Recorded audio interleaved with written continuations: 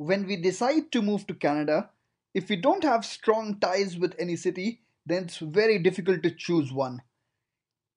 We do have several options like Toronto, Vancouver, Montreal, Ottawa, Calgary, Halifax, etc. But this video is a comparison between the two most famous Canadian cities, Toronto and Vancouver. We'll compare the two cities based on several factors, starting with geography, of course, the weather, the population in these two different cities, the crime rate in the two cities.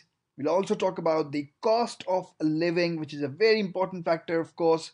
Then the different job sectors. We'll also talk about the local transports, and we will talk about the different time zone.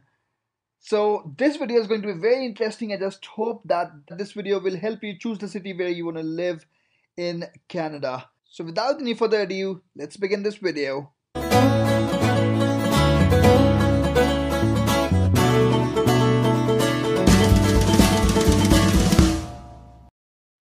Okay, so let's talk about the geography. It's very important to know the place where you're going to live. So we'll talk about the geography of Toronto and Vancouver. We'll talk about the comparison. Okay, so this is the map of Canada, and this is the place where Toronto is located, and this is the place where Vancouver is located. So Toronto basically is towards the east and Vancouver is towards the west of Canada.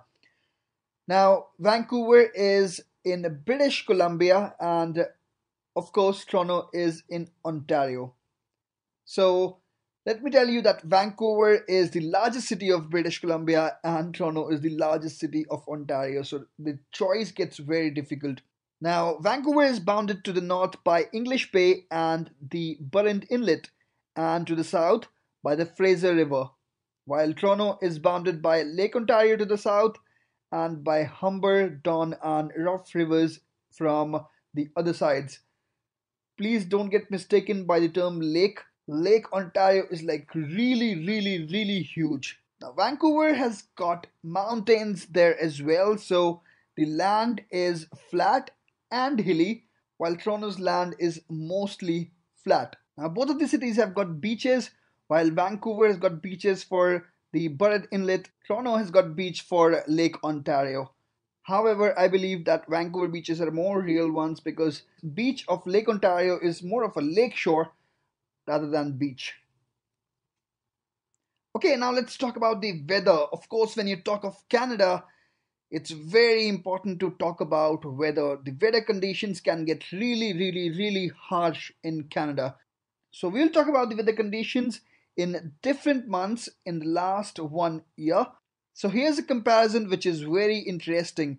You can see in the month of July 2019, the minimum temperature of Vancouver was 10.4 and the maximum was 28.5, while that of Toronto was minimum of 14.3 and maximum of 33 degrees, which means that Toronto gets really hotter in summertime.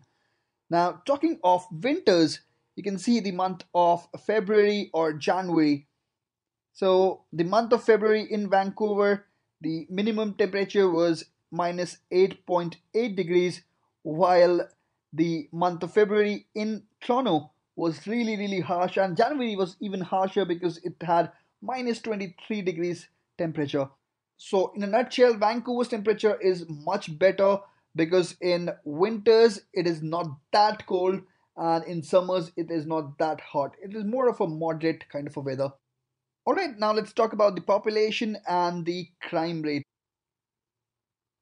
So both the cities have got people from multiple origin, from multiple religions. So let's talk about the population in Vancouver. So in Vancouver, actually, Canadians are like 46%, like the white Canadians. Chinese are 28%.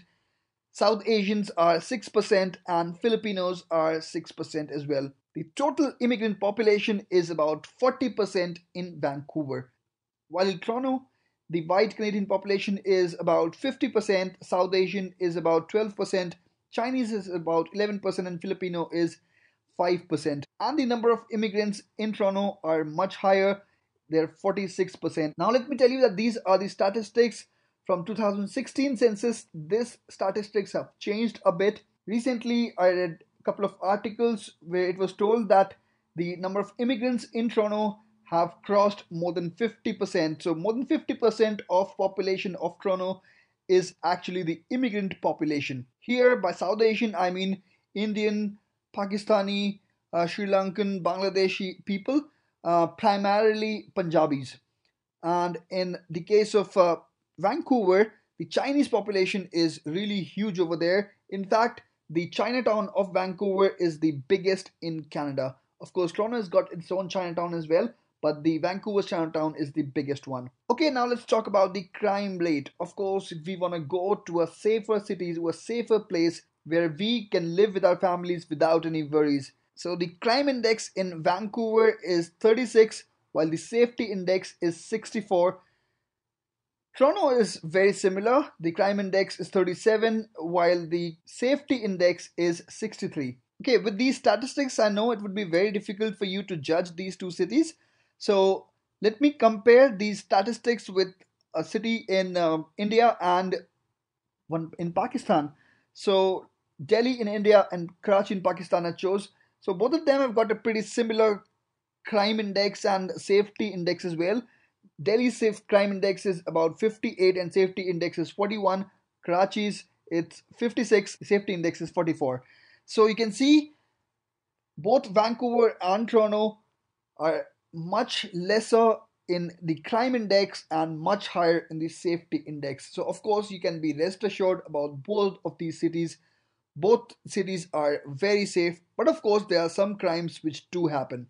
Okay, now let's talk about the different job sectors in the two cities. And a bonus, I'll also tell you about the job salaries, the minimum wage and the average wages in the two cities.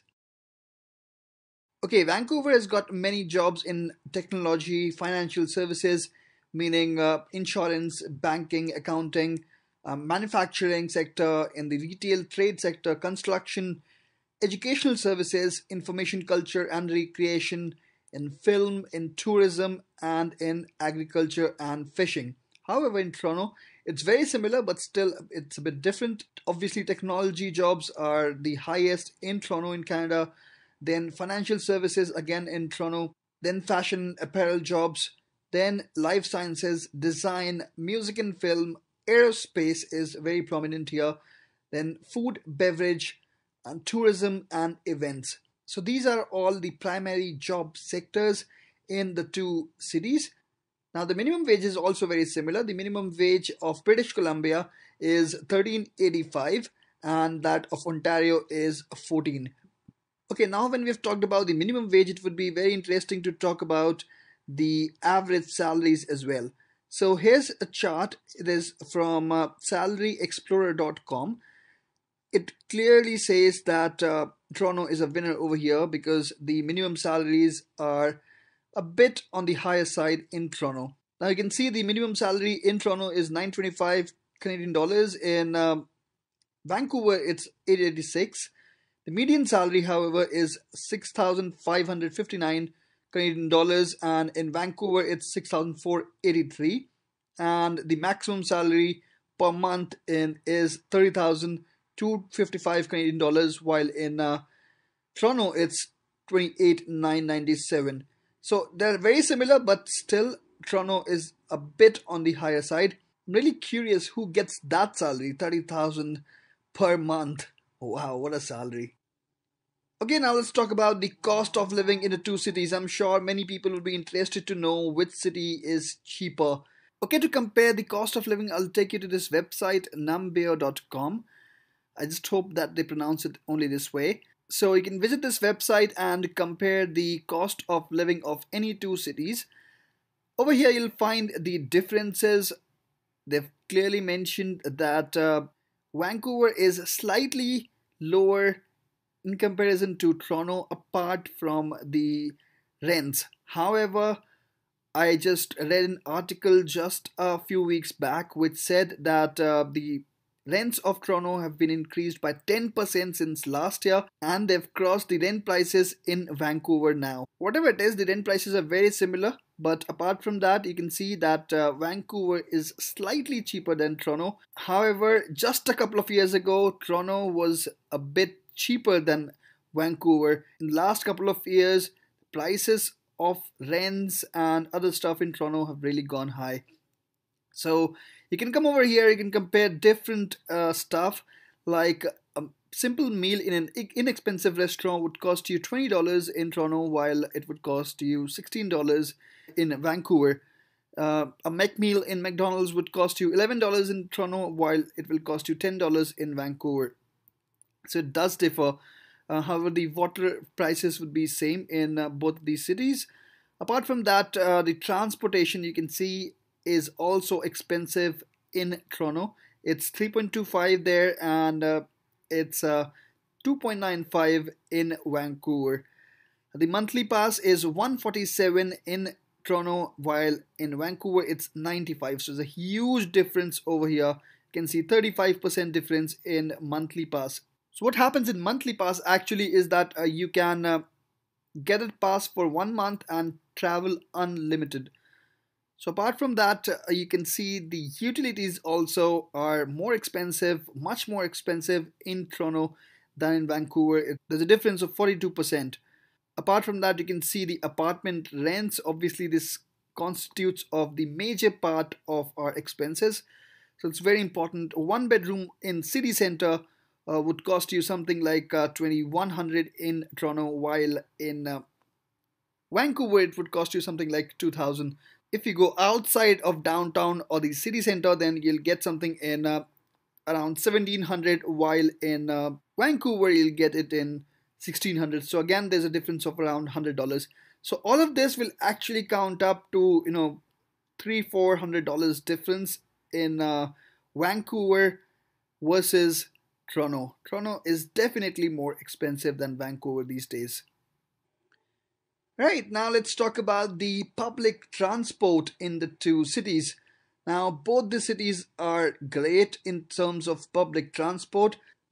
Now, they've got trains to travel to Vancouver and Toronto from other cities, and from the Vancouver and Toronto airport to the downtown of the cities. They've got buses. Now, in Vancouver, they've got SkyTrain, which is a totally automated train, while in Toronto, they've got Subway, which is very, very old. But just like the Delhi Metro, it's the lifeline of Toronto. Now, Vancouver hasn't got any tram or streetcars, as they say here in Canada. But Toronto has got streetcars all over the city. It's really fun traveling in those streetcars. Okay, now to travel in the ocean, Vancouver has got Seabus, through which you can travel in the ocean from the coastline to the different islands. While in Toronto, they've got ferries to travel from the lakeshore to different islands of Lake Ontario. Okay, now coming over to the time zone. I'm sure not everyone would be aware that Vancouver and Toronto are in different time zones. Vancouver is in Pacific Daylight Time and Toronto is in Eastern Daylight Time. So let's talk about summers. If it is 7 p.m. in Vancouver, then it would be 10 p.m. in Toronto. There's a difference of 3 hours. If you want to compare it with Indian Standard Time, then it would be 7:30 a.m. of the next day in Delhi, in any place in India rather. While in winters it would change. However, the time in Vancouver and Toronto would be same, but the time in India would then be 8:30 a.m. of the next day. So the time difference would actually increase by 1 hour. Okay, so that's it for this video. I just hope that the information shared in this video would help you guys in deciding which city you want to choose. I'll provide some useful links in the description below so that you can also compare based on different statistics which city you want to choose to live in Canada. Thanks for watching this video. If you like the video, please click the thumbs up button and share it with your friends if you think it would be useful for them. And please don't forget to subscribe my channel if you haven't subscribed it yet.